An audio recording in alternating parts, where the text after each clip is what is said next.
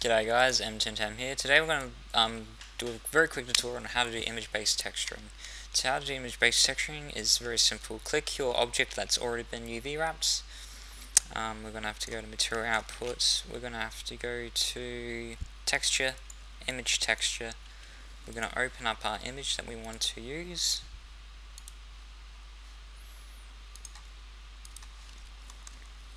We are then going to set the coordinate, the vector, to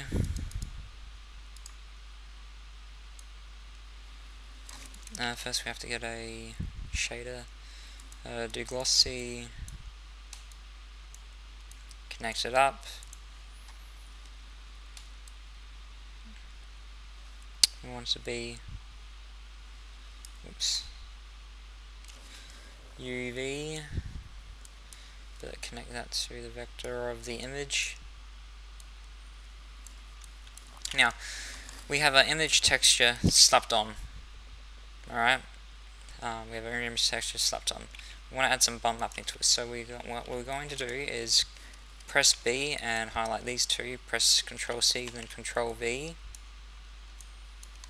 Move these down here. We're then going to right click, search, and we're going to add in black BW, RGB to black and white. We're going to select our color, and we're going to connect that to displacement. And in so doing this, we converted the color to the RPG, which gives the bump mapping some height, gives it a height map, if you would say. And now, as you can see, there is some very in-depth bump mapping. And as you can see, there is now a bump map on it. Thanks for watching this video tutorial, and I'll see you next time.